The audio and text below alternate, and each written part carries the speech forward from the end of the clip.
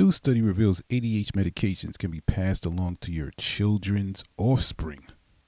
If you're concerned about ADHD medications being prescribed to your kids and the side effects that may come from its use, stop right here.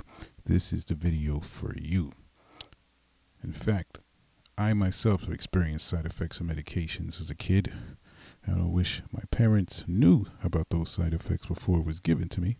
But we're going to get into that. For those who don't know, I'm new to my page. My name is the Faceless Caseworker. The Faceless Caseworker uses many faces. I'm a substance abuse counselor. I'm a care coordinator. I'm a care manager. I'm a counselor. I'm a psychologist. I'm everything that you put in it. All right.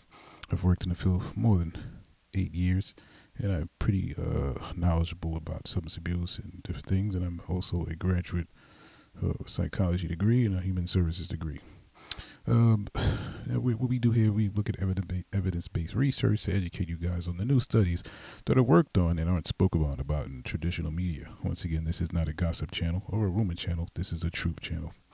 If you feel that this stuff is something that you're interested in, please hit the subscribe button. All my previous viewers probably saw me with a mask. I'm not wearing that mask right now. It's too hot. It's too hot. I have nothing to hide, Nothing to hide here. It's just too hot to wear that mask, man. I've been wearing a mask all year long, and I decided I'm not wearing a mask. The COVID vaccine is out here, so I don't need to be wearing a mask online, all right? If you want the mask to come back, comment below. If not, peace, all right? Now, the new study reveals ADHD medications can be passed along to children. Let's get into it here. All right. A month ago, a study on guppies, that's right, guppies at the University of Toronto and Florida State University found behaviors affected by MPH. This is the active ingredient in Ritalin and Concita and all these other ADHD medications that may be given to your children can be passed on to several generations of offspring. All right. They did a study, and it showed that only the male species were affected. It affected their ability to interact. Now, guppies, when they're in an area that they're not used to, they usually are very alert. Like humans, they're very alert, and they pay attention to what's going on. But after the ADHD medication and the offsprings were tracked, from the original guppy that gave birth and passed on to the offspring, the guppies lost the inhibition and the ability to sense their surroundings, which put them in danger. So obviously, this is different because it changes the normal makeup of a guppy. All right, guppies have a certain way they go about things through their lives, and the ADHD medication that passed down to them changed their inhibitions. All right, it changed their inhibitions, their ability to normally react in some of these situations. Now, obviously, this study was done on guppies. This is little fish. It's not human beings, so we always got to take it with a grain of salt. But the question is, why wasn't any studies done on this previously? How come no studies were done on whether the medication can be passed on through generations? Now, you have a child and the teachers are saying your kid is acting out with no understanding of why the kid may be acting out. The kid could be acting out because, they don't like the teacher. They could be acting out because they have problems at home. They could be acting out because their PS5 didn't arrive on time. No one really knows. But once again, this medication is affecting the offsprings. So when you're passing on medication, you're trying to help out a child who you feel has activity behavior issues. But we don't want to give medication to some kids that weren't even born yet. They may be as calm as the Dalai Lama. But giving them the medication, they may lose the inhibition to react. Now, if the guppies are acting in a certain way in their environment and they're not able to be so alert to protect themselves from dangerous other species that may eat them or kill them, then what would that do to a human? What would that do to a human when they're trying to grow and they're trying to interact and they're trying to get employed and they're trying to have a family or they're trying to get a wife or a husband? What is that going to do? What are they going to do when they interact or they get in a situation with people? What if they get into a life-threatening situation? Will they have to make decisions, on point, sporadic, on the moment decisions? Will this affect their behavior? Will this affect the way that they go about with finances? Will it affect the way that they go, using other medications?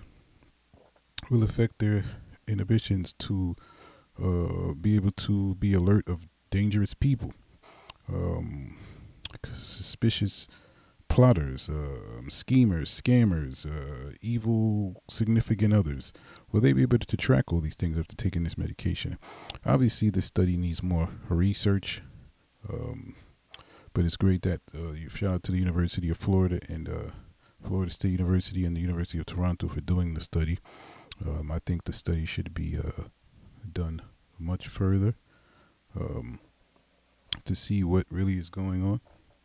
All right. For those who want to know the study, I can pull it up here.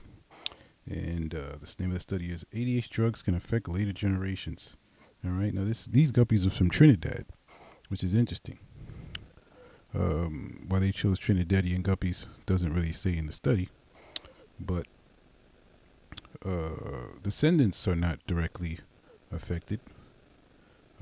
But 1 month of age, and they followed the first generations who were exposed to this medication, and they did not react in the same way that they usually react. All right, it was a different reaction. So this Ritalin can change the behavior of several generations, and this needs more research. All right, so my opinion, I think that parents should request and demand more research. This is something to take. Obviously, if you're having a troubled child and you're not learning and they're causing a disturbance, something has to be done. But, I mean, we don't want to damage our generations or whole bloodline because a kid was acting out in class. It just doesn't make any sense, all right? I am a proponent for alternative medications. I mean, patients, clients are all have the right to request whatever medications that they would like. A doctor can't force anything on anybody, but when it comes to a parent, obviously the parent has oversight and can determine and basically determine that the kid needs to take the medication. All right, but as parents, we need to be aware of these things, and this is why the Faceless Caseworker created this page to inform individuals about these studies, because they don't come out in the regular news. All right, and this is why, if you're interested and you need to learn about these things, you need to subscribe, hit that like button. I'm going to be coming with more information for the researchers as they drop. This is really something I'm into. ADHD is a very sensitive subject for many people. I hear Omar Johnson talk about it a lot over the years. It's just something to be a part of, and as we go through this show, we're going to learn about medications, conditions, behaviors, different things that are going about in times. All right, just something to be alert of. Just many more subjects and many more diagnoses that we can speak on that are definitely controversial.